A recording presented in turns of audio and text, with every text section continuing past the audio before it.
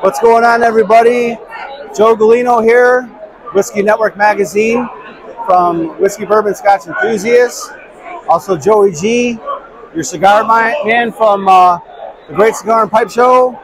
We're at Whiskey Fest, Chicago, 2023 at the Hyatt. There's a lot going on here. Follow me around here for a minute. We're gonna go to a couple different tables. We'll do a quick little walk around general, and then we'll stop somewhere interesting.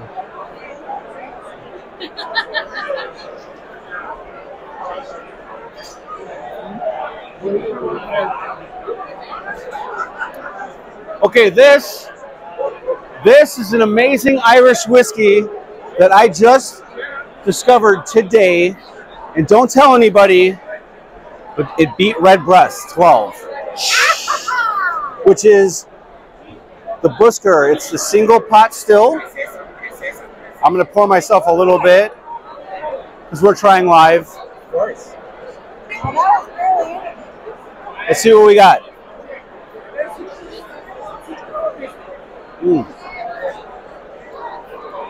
Big, bold, zesty lemon. It's very creamy. It's very oily.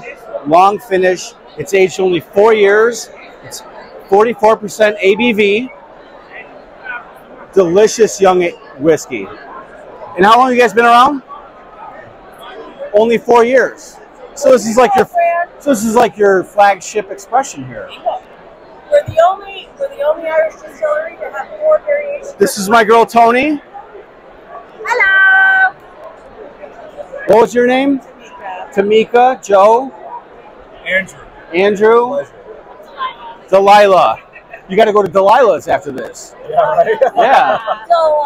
Have you ever been? You got to go to Delilah's. It's the best whiskey bar in Chicago. Yes. Let us know where your executive chef at. At Astro Club. Executive Chef at Astro Club. Make sure you get there. There you go. All right. What's your specialty? Italian. Of course. Of course. Thank you, guys. Thank you. My guy Joe here. I'm doing a little video. Oh, okay. Yeah. This is my whiskey guy from Binny's. No longer works at Binny's, unfortunately, but super knowledgeable. Love him. What are we going to taste next? You need to try the Gordon and MacPhail Del Ewan. And Let's go. Gordon Take us there. Show me. Sherry Cask Colilla. Thank you, guys.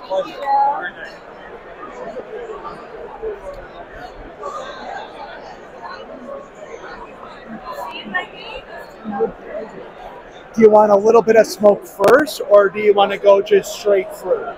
Just straight fruit. I'll wind up with Del some. Ewan. Yeah. Okay. So what are we doing now? We're doing so it's a Gordon and MacPhail expression. Gordon and MacPhail Del Ewan. Okay. Super cool fact about Gordon and MacPhail is that they actually have a little bit of their own microclimate at their warehouse. Okay. So all the casks that they're aging just can go on for years and years and years and never pick up that kind of like sulfur, mustiness. Okay. Just kind of like note that you get from an overly aged Scotch. Okay.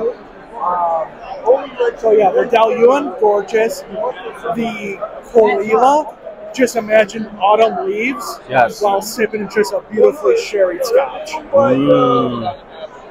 Let's see if we can get up there closer to getting a dram. I feel like I'm Steve Irv.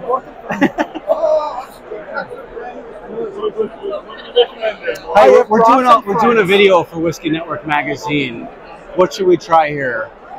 I recommended the Del Ewan and then go to the Colilla. Yeah, Richard, because he's the owner. Oh. This guy's the owner, and he will tell you everything you need to know about everything. But this guy's got a lot of knowledge as well. Okay. There's got to be. What do you recommend? There's got to be one whiskey you recommend. Yeah, there's the Kalila. Okay, yeah, you were telling me. Where's the Kalila?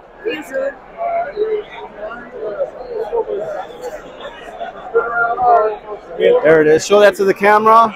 So this is the Kalila. But the Gulino typically is a wee bit harsh. But we've aged this one totally in a sherry cask. So the blend between the Kalila and the sherry is phenomenal. This is something you should be trying. All right. Try it? Yes, sir.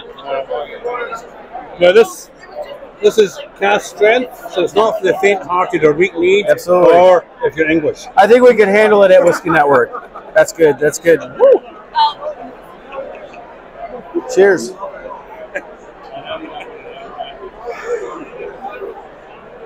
Definitely like sweet, candy-like. I know. On the nose. You get that autumn leaf. Barely any peat. Well, Kalila's not known for big peat, but you know. A little bit. Yeah. It's there in the background.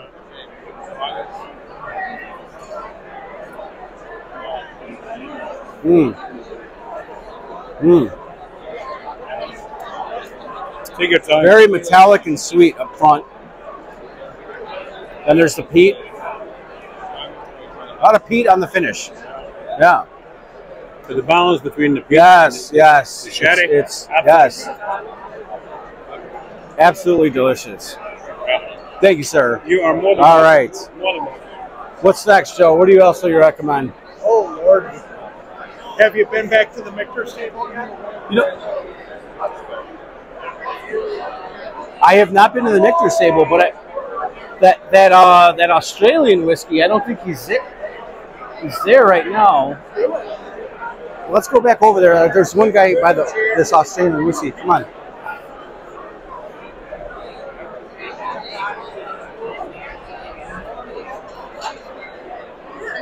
So this is another brand that I discovered.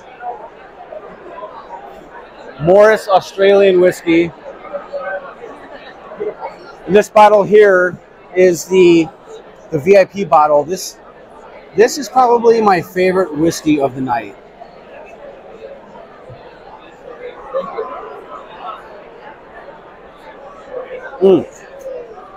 It has great flavor of smoked tobacco, pipe tobacco. Big pipe tobacco. If you're a pipe tobacco smoker, this is the dram for you. All right, let's end this one. We'll start a new one. We're gonna find out about this Ben Howland. It's okay if I pour a little bit here. All right. It's for Whiskey Network magazine. Wait, it's not my glass? No. Where's mine? I have no idea. Right there. There it is. So have you guys heard the story yet? No. What is the story? Oh, man, we gotta get in here. You guys are gonna love it. So, oldest distillery west of the Mississippi. Okay. Been there since 1856. Okay. Lewis and Clark chartered our 7 limestone natural springs all the way back in 1804. All right. With that, you add in one more big piece. You look at the front of this guy, you'll see our old ironclad rick houses. So we got 2 of those guys on site, built in 1933 and 1950. That's truly, in my opinion, what makes great bourbon. You talk to Kyle, our master distiller, that's 60% of that magic. But you start adding those things up, and you got some great bourbon here. We just are releasing this wheated, so that guy, it's going to have our traditional mash bill, 73% corn, 15% rye, 12% malted barley. You take out that rye, add in 15% wheat. Already on the nose, I'm getting a lot of balance. Yeah, it is definitely Right on the nose, a lot of balance. A lot of balance on the nose. I got a beautiful surprise for you guys. After that guy, you got to try. So this is our Rickhouse proof. That's actually going to be our barrel proof. One cool thing that we didn't even talk about yet. So these Rickhouses that we have are very old, so we don't rotate our barrels at all. They sit their life wherever we place them, 6, 7+ years.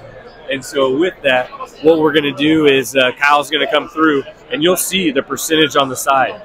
This is the one we tried first, right? Yep. That's the great balance even on the palate. A lot of like buttery sweetness. Dessert-esque. Great balance between the buttery sweetness and the oak. That's what I'm getting. That's yes. So we're new to this brand, so we're just figuring it out right now. Very, very good. I'm gonna finish that. I'm gonna come back to this. What is this? So this is our Rickhouse proof. So that's the wheated, and with that, that'll be, let's say, 100 barrels. And you can see on the side the percentages that we use. And so let's say that was 100 barrels, you'd have 18 barrels from the first floor, 14 from the second, 52 from the fourth, and then 16 from our sixth. Now, before we drop that down to bottled in bond, 100 proof, when we add in that RO water, this is going to be straight from the barrel. All right, let's pour that and see what we got. That's good. All right. Let's see what we got here, Joey.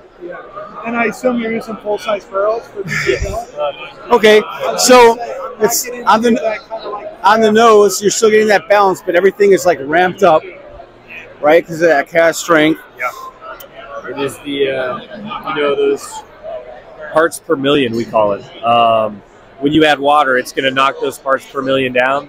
When you go straight from the barrel, you get everything in there. Obviously, there's going to be a little more ethanol, a little more burn, but you get a lot more flavor as well when you can handle that in the palate.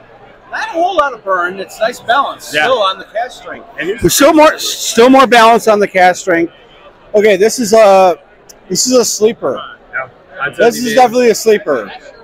I don't know if I want to tell the people about this. Right? Yeah. Like, I just want to for myself. Are we at Binny's? You know, we're not yet. So we are just now coming into the Chicago market. Okay. So you can start to find our traditional mash bill, the Ben Holiday, 73% corn, 15% rye, 12% malted barley. That guy, he's coming. He'll be around more often. This one, you're talking a couple months down the road for our wheated. Okay. And then hopefully by the end of the year, you'll see our Rickhouse proof. All right, this is okay. When it comes to a wheated, and this is considered a straight bourbon. When it comes to a wheated bourbon, ladies and gentlemen, this is my effing jam. This is good. Mainly because of the balance. Even in the cast strength version of it, you're getting a lot of that, that oaky, buttery. This beautiful sweet cream. Yeah, sweet, creamy, buttery. And that nice little, it's like a slight punch on the finish. Just enough white pepper. Just enough there. It's just enough there. Nothing overwhelming. People always ask me, and I'm like, people have memories to go with bourbon, I feel like, or really any spirit that you're drinking. For me, this bourbon, I always, when you go to the nose on it, it always reminds me of, I think about when I go into my grandmother's house and she was baking. It's just like all those different notes when you go from caramel, butterscotch, to vanilla. It really, and you wake up on Thanksgiving morning and she's already baking those pies. Exactly. Right. Yeah. And most people at like 6 a.m. Right? 119 proof. You would think that's like 110, 109.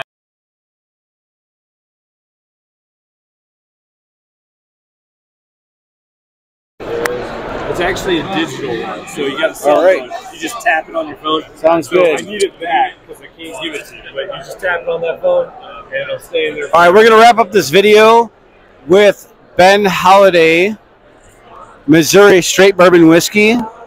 Their cast strength is my effing jam. If you get a chance, give them a go. I'd highly recommend them. And your name? Matt Jacquino with Holiday Distillery.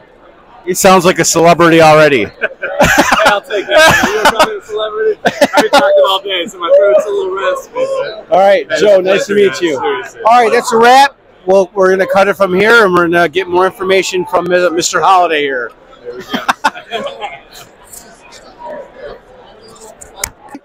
And I am here with William. What's your last name? William Thornton. And William? Reeves. William Reeves. And you are from? Baltimore, Maryland.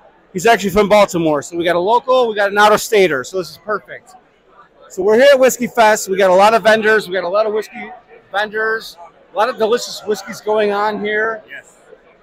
Well, is this your first time at Whiskey Fest? Second time. Second time. This is my second time too.